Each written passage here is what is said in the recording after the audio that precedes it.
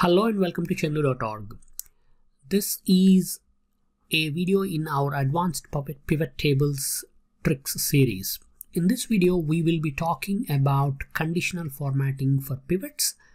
For the purpose of this video, we will be using our data model driven pivot table workbook. Just a quick reminder, you can download the sample file and access the resources for all the videos in this series from the description of this video. Let's get into the file here. This file doesn't really have any data. Instead, it has a data model setup which uses call center data. So we will go ahead and insert a pivot table, and then we will use the data model obviously. And here from the data model, when we create the pivot table, we will understand how conditional formatting can be applied on it. Now, as you may know, Excel does have conditional formatting feature, and we normally apply that on regular data sets. So you could highlight the top 10 values, or you can highlight any using Databars or whatever. But you can also apply conditional formatting on top of pivot tables. It is fairly simple, but sometimes it doesn't feel that obvious. But once you do it, you will understand and appreciate how good your pivot tables will start to look. So let's go and add a pivot table that would show me the information like number of calls by age. I think we do have age grouping. Let's use the age grouping, and then we will add count of calls. So we will see how many calls are made. Now, this is how the number of calls are coming, and when you look at the number, obviously you could make that's a big one, that's a small one, but when you have quite a few items there, it might be hard to see these things. For example, that's the age group. If I add maybe department in the column level, we now have a lot of numbers, so it's not apparent immediately what is the smallest and what is the largest number. So one way to highlight that kind of thing is you can apply conditional formatting for something like this with the 2 or 3 dimensions, that is age group and department. A good approach is you can select any number, go to conditional formatting and apply a color scale. So for example, green to white, or yellow to green, or something like that. Let's just pick something like that. So when you do it initially, because we have only selected a single cell, the conditional formatting will be applied only to that cell.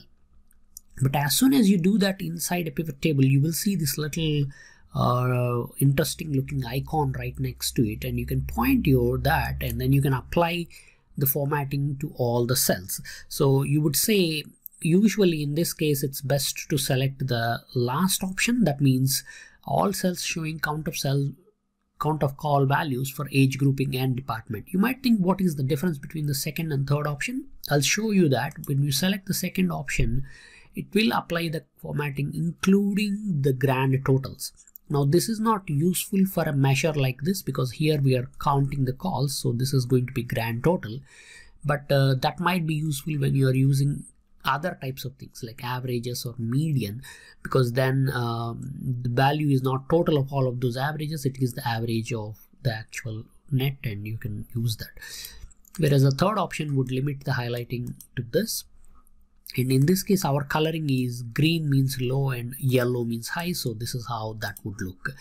And conditional formatting is attached to this pivot table. So that means if your pivot table layout changes, for example, if you were to add a representative in the middle, I think yeah, now it's not gonna be there.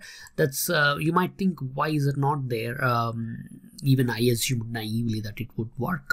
It's not really there because the formatting has been applied in such a way that it is only looking for combinations of age group and department, but this has another level, so that's why it's not there.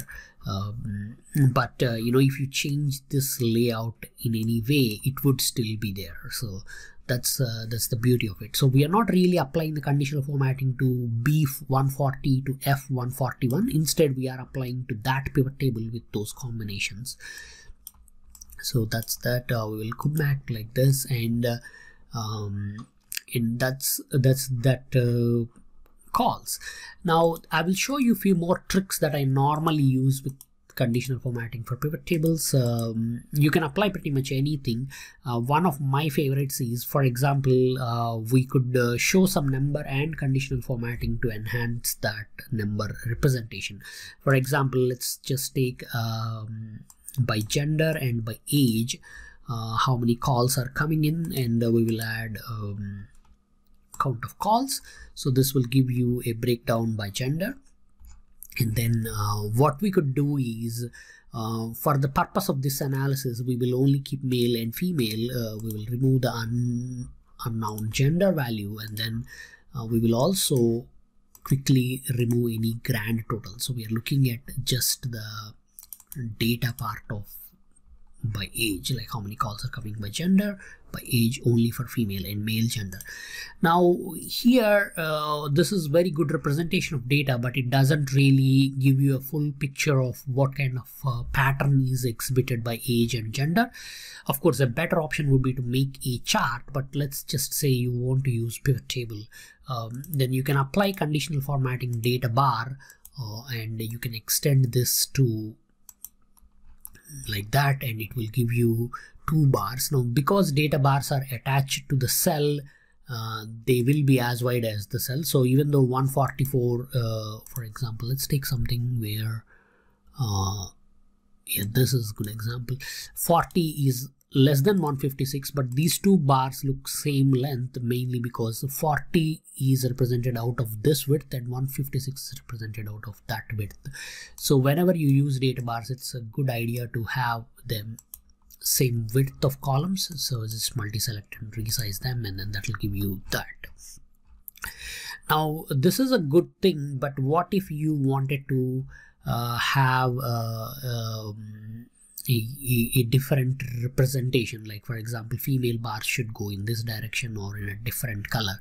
Now that kind of thing is not very easy to do with conditional formatting for pivot tables. If you go to manage rules, you will see that this rule is although it does say 158, it's kind of really applied to all the values of age and gender. So it doesn't really say whether it is doing in B column or C column. One cheeky little way to avoid that is we can switch it back to selected cells and then select the range. It's best to clear it out and just select this range like this. And then you can change this bar direction to, for example, instead of left to right, or you can do it right to left. So the bar is going this way, and we can color it in that. And when you apply, you now have female bars going in this direction, and we could do a new rule which will do the male bars, and this is going to be C158 to C204. So they're no longer attached to the pivot table, they are attached to the cell addresses, and then we will have to use data bars. I'm a bit rusty here. I wonder, like, I think it's mainly because of the way this is working. And apply and click OK. So this is going to give you that. Now keep in mind, whenever you are using this approach of delinking the conditional formatting from pivot tables, is that it will still try to apply that formatting to only that range, even if the layout is not correct. So that's how you can do a gender and age based number of calls using different colored bars going in different directions. Let me just show you one more trick, and then we will wrap up the session on conditional formatting. For this, I will add a new worksheet, this CF demo, and here I will insert a pivot table in the thing, and we will, for example, let's go to department. So in each department, by each rep, I want to see how many, what is the count of calls, and then what is the amount per call. So this will show up like that. Now what I want to do is I want to show count of call and then amount of call right underneath. So we will take this and move it like this, so that it will come up like that. And maybe there is no point moving it like this, because some reps only work in one department, so we would leave it like this. It does look a bit clumsy, but it would be easier if I change this layout into a tabular format, repeat the labels, and remove grand totals and subtotals. So we get this format. Now what I want to do is I want to apply the conditional formatting only for amount per call. So we'll select one of the amount per calls and we will apply a data bar to that. We will just select something like this and we will say all the reps, so it will give you a scaling like that. And we can then go and add some sort of a slicer on, for example, education qualifications. I keep forgetting that this pivot table layout keep changing, so we will undo the autofit column width thingy. And now it does have the number of calls and this, and we could go into some of these individual areas where there is a little bit of variation happening. Let's say for the sake of reporting, we only care about count of calls. We want to show amount per call as an extra thing, but just as a bar. We don't really want to show the number.